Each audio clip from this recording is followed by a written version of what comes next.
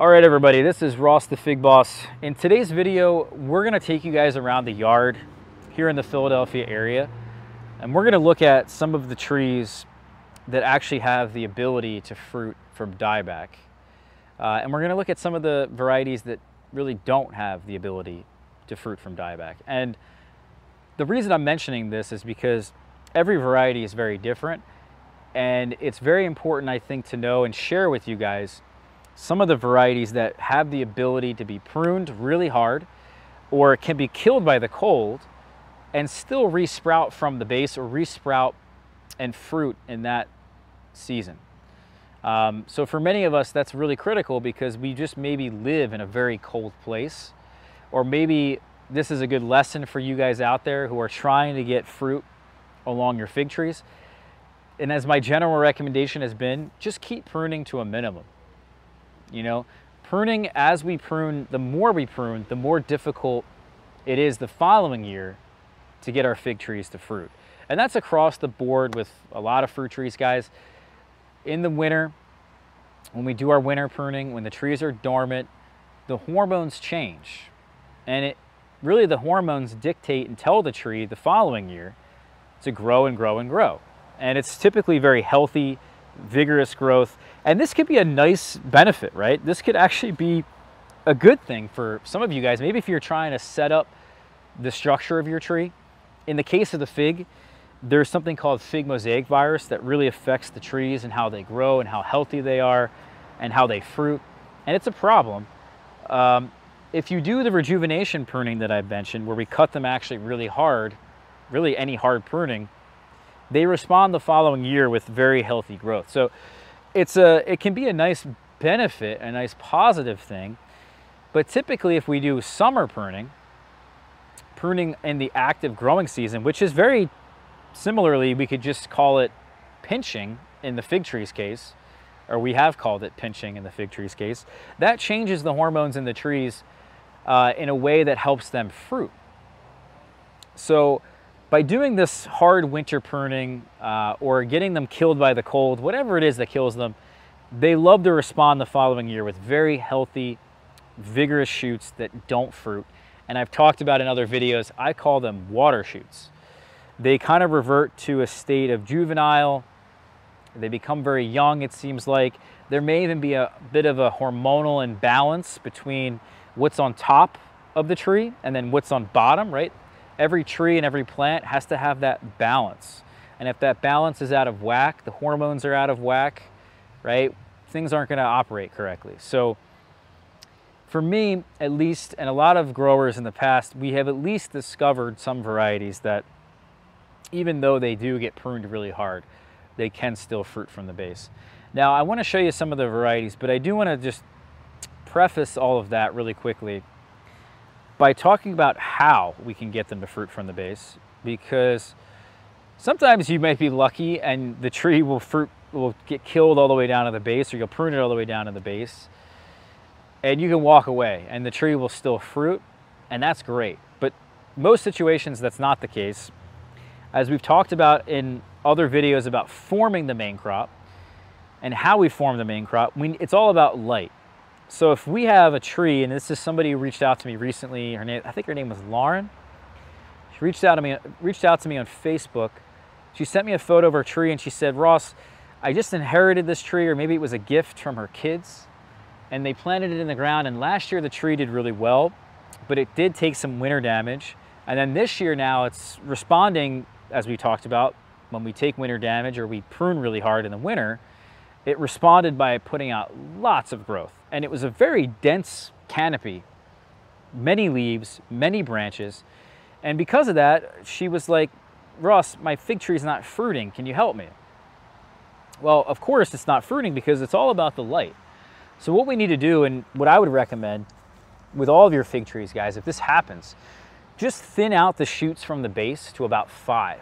Now, sometimes even 5 is a little bit too much. If you live like where I'm at, where I don't really get a lot of light here in these locations anymore, because the shade trees just keep getting bigger and bigger, you may actually want to bring that down to 4.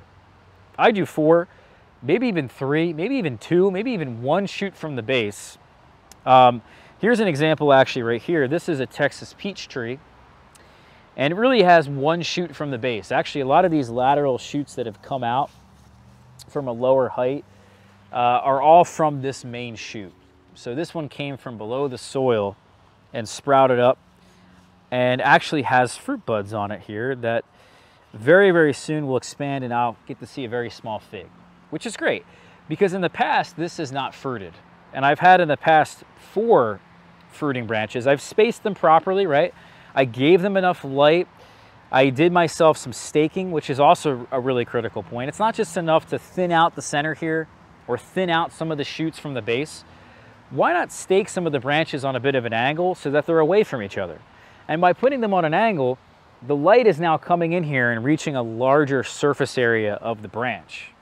Rather than if it was straight up in the air, the sun's only hitting the top, some leaves of the tree. But if we open that up, well, we're gonna have more sunlight in there, more photosynthesis. So that's what we need. And that's just something, an unusual thing that's happened this year is that, well, this one only really has one main shoot and it's actually able to fruit this season. So I haven't seen fruit on this one really in the past at all. And I'm happy to, actually I did get some fruit last year, I think, but the point is that I'm really happy now that it's getting the light that it needs. Even though it has died back from the base, it will actually fruit. This Nerucciolo de Elba here right next to it, probably the total opposite end of the spectrum in that this is extremely easy to see fruit buds. It'll fruit in a lower light environment and it fruits very easy. So this one here, again, got killed all the way back to the base. There are many shoots. Last year I've had 6 on this one and all 6 of them had fruit on them. So this is one main shoot. This one had 6. So you can see the difference there. And of course the quantity of the fruits and even how early the fruits form based on, you know, just how easy it is to get them to fruit. So this Nerucciolo de Elba already has little small figlets on it and will probably ripen about, you know, 75 days from today. So that's pretty cool. So let me show you guys now, as we just discussed, really how to get this to happen. We've talked about, you know, the specifics behind all of this and why this is such an important topic. So these are really, again, when I talk about some of these varieties, you could kind of boil it down to the varieties like this Nerucciolo de Elba is easy to fruit and doesn't require a lot of light to set the fruit buds. Whereas, you know, maybe this Texas peach, although it is producing fruit buds here along the branches, this one actually is more difficult to fruit and requires more light to set the fruit buds. Let's take you guys along. This is another example here of Colonel Lippmann's Black Cross, which a lot of people notoriously have had very difficult times getting fruit off of this particular tree because it requires, guys, a lot of light to set those fruit buds. And people in much larger and higher light environments than myself, they still struggle with this one. So that's a critical thing here, guys, is every variety has that different light requirement. And that's kind of why we're going over this, to talk about these really important details.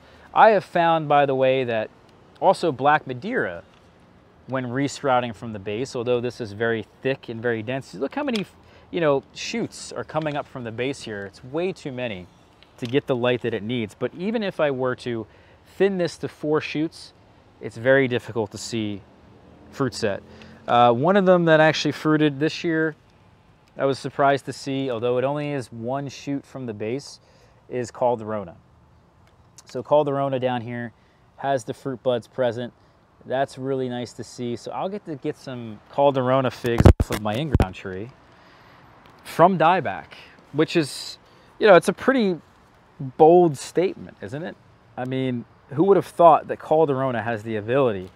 But again, it's all about the light. If I would have had that Calderona, instead of having 1 shoot from the base, maybe I had 4, there's just not enough light and it wouldn't fruit. So, and in fact, last year it didn't because of that. So every tree is a bit different and every tree has to behave or needs a special treatment here. Smith, this one here is notorious for not fruiting after dieback. This one in Colonel Lippmann's, you just have to think that something else is going on besides the light. Maybe it is a hormonal imbalance, and you know, maybe it is even something else that we just don't know about. So Smith, Colonel Lippmann's Black Cross, they're just a struggle, and for that reason, you know, I love the fruits off of them, but they can be a real pain to actually get some fruit. These two back here seem to do pretty well. Is Violet de Bordeaux, that's Nero 600M, and this one's Pastilliere. So Pastilliere does indeed have fruit buds, and it's had some in the past. But typically what you'll find is really the trees that grow very quickly, they have a more difficult time to fruit, and typically they'll require a bit more light to actually set the fruit buds. You know, the Rucciolo de Elba actually is a dwarf fig. It actually doesn't get very big. It's a smaller tree. So that, you must think, really has to help in this whole process. Although, you know, that's not the case for every dwarf fig, but I imagine most of the dwarf figs have a pretty easy time fruiting from dieback, I would guess. Here we also have some trees on the west side, and these are the trees that really get more light than anywhere else. And I've seen much better results in this planting here than any other planting in the yard. Actually, the planting in the north part of the property, those trees typically get less water in the soil and they lignify in time, and they actually survive the cold. But a number of the trees actually have survived the winter this year, unprotected in this west side of the property. And there's even some bravas, but we have lots of main crop that's well ahead of the trees that I'm about to show you. Even the Rucciolo de Elba that we just looked at, because the tree survived the winter, it is like 3 to 4 weeks ahead of, you know, the Rucciolo de Elba. And I would say the Rucciolo de Elba is the furthest ahead out of any of the varieties from dieback. Actually, maybe you could even put an argument in there for LSU Huye. Here's actually fruits that have formed from last year's growth that survived. This is suckers that formed. These suckers actually have a ton of fruit on them. That's really great to see. Super happy about that. Then we had, this is really interesting, then we had this big branch that survived the winter, unprotected. And this thing actually doesn't even have any fruit on it yet. The fruit buds are just forming. So this one's actually, even though this is a larger silver gray, you know, older wood as the base of the tree, the suckers here that were only 18 inches in height that somehow survived the winter are way ahead in terms of their fruit production for some reason. Now the suckers though also on the tree, as I believe this right here, actually back here is a sucker. This thing really doesn't need a lot of light. It's incredible. This is bred with Celeste, although I would say that Celeste does need a lot of light. Typically, some of the Celeste that you can find don't, and there's some kind of gene that this tree here inherited. It is probably the best I've seen in terms of fruiting from dieback, is LSU Huye. And the other one that's really good is LSU Champagne. Although Champagne I don't think is as good, but it's up there. And this LSU Champagne, as we discussed, I want to limit the base to four branches or 5 branches. That's the general recommendation. This one has like 9 or 10, and all 9 or 10 of them have fruits on them. And some of them even have double fruits that are forming, which is just nuts. So there's something with the Celeste, and that's why I'm really trying to make it a journey of mine to do this, to find more Celeste heirlooms. You know, it would be a really fantastic, they were right, LSU was right to breed with Celeste. There's a reason for that. I would really like to breed with Black Celeste personally, but I don't know if all the characteristics that I'm seeing that are really nice with, you know, LSU Huye or LSU Champagne, maybe you could breed,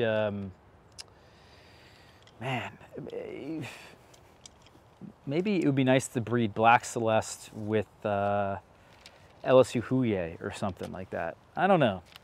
I'm not exactly sure, but The point is here, guys, let's move on to some of the other varieties. I just want to mention these 3 trees before I let you guys go.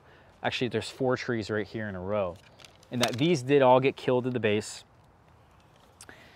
There's White Marseille, there's Brianzolo Rosso, there's Barbalone, and then there's Lampira 1.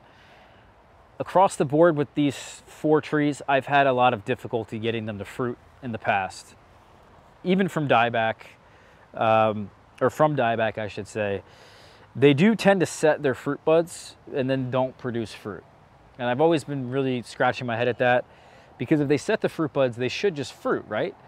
And that's just not the case. So last year I did some pinching and then the fruits finally formed, but only because I did the pinching.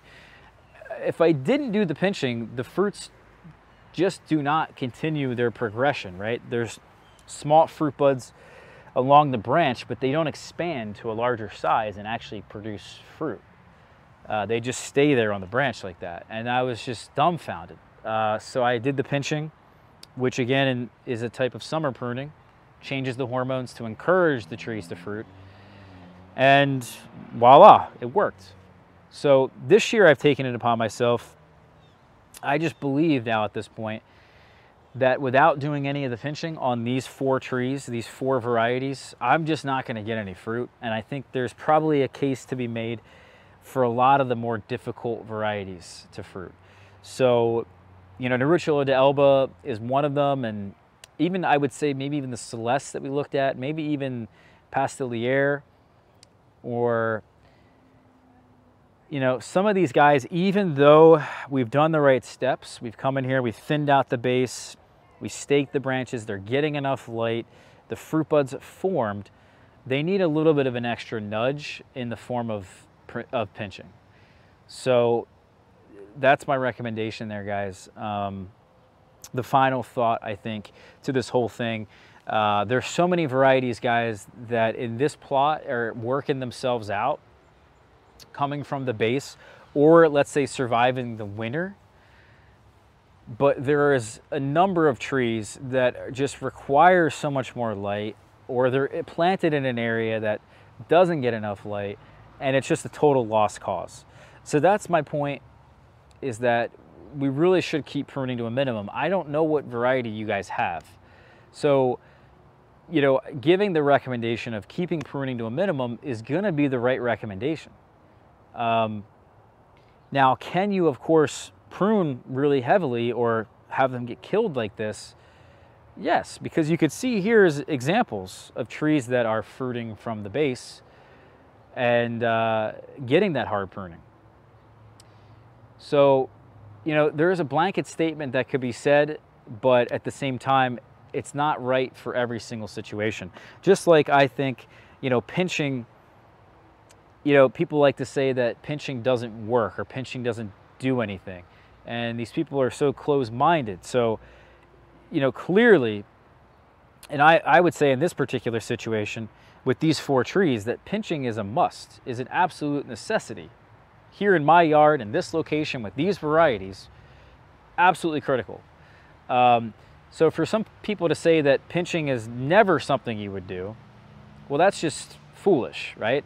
And it's the same thing with hard pruning, right? The general recommendation is you shouldn't really do hard pruning, and it should be kept really to pruning the tips, the apical buds. Leave the lateral buds, and if you have to take off the lateral buds, so be it, but leave some sort of structure there on your tree.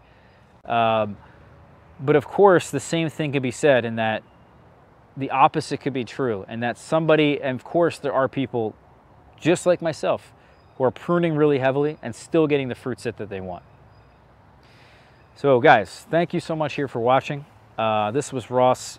Please hit that subscribe button. Check out our blog. You got this far, you're not subscribed in the blog, check it out, figboss.com. Go down to the bottom, put your email in there, and you'll be notified every time I make a blog post. So thank you guys. We'll talk to you soon. Take care.